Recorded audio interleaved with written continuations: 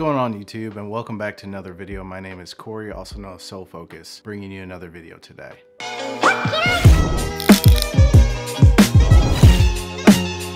I hope that everyone out there had a Merry Christmas, because I know with Christmas and sometimes right around the holidays, you might just get a little extra dough, a little extra cheddar, and hey, maybe what can I spend that money on? Because I know on this channel, a lot of the times we talk about expensive sneakers, Jordans, Yeezys, anything that's gonna be $100, $200. Sometimes it's a little ridiculous. After I make a big purchase like that, I kind of sit back and think to myself like, wow, that is a ton of money. Kind of want to make this video for anyone out there that's just looking for more of a budget-friendly sneaker, something that's not going to break the bank, a sneaker that you could get even multiple pairs of. Just in case you dirty one, you can have a fresh pair just sitting there waiting for you. I know a lot of the times we talk about Nike and we talk about Adidas, companies like that, but also don't forget Puma. Puma's kind of been up in their game a lot here over the past, I'd say 3 to 5 years, where their sneakers have changed, the styles have changed, the prices a lot cheaper than what you would see out of any of the other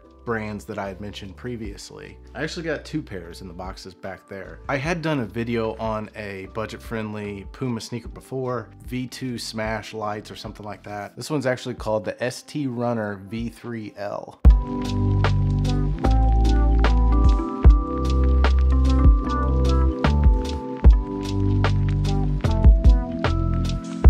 And I know that you'll hear tons of people talk about the type of sneaker you need within your collection. I guess I would say, in my opinion, I believe you should have at least 1 pair of good just white sneakers that can go with any type of chino, even a dress pant, something like that.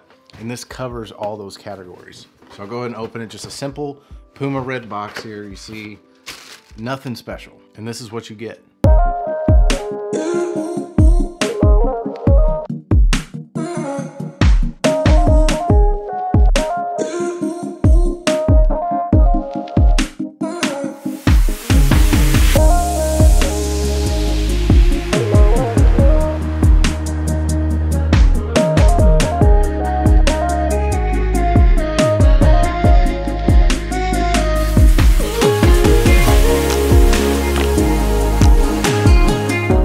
Now, this is only for someone that's actually looking for a white sneaker and doesn't want to spend a whole lot of money. I always try to keep a few white sneakers within my rotation that can be kind of a hybrid shoe for me, where I can wear it dressed up or dressed down, with it being a cheaper sneaker. And you can invest in of course, I'm not saying just buy this. You can buy whichever one you want. There's a lot of different brands out there that you can spend $300 to $400. This sneaker is on Puma's site, I believe, still for $39.99. And you're not gonna really be afraid to get them dirty. That's one of my main things, that especially with white sneakers, and they're white, but they're gonna get dirty super fast. Well, if you're spending $20, $30, $40, something like that, it's really not that big of a deal that you can really take these to battlefield, beat them up. Not a whole lot of details within the shoe.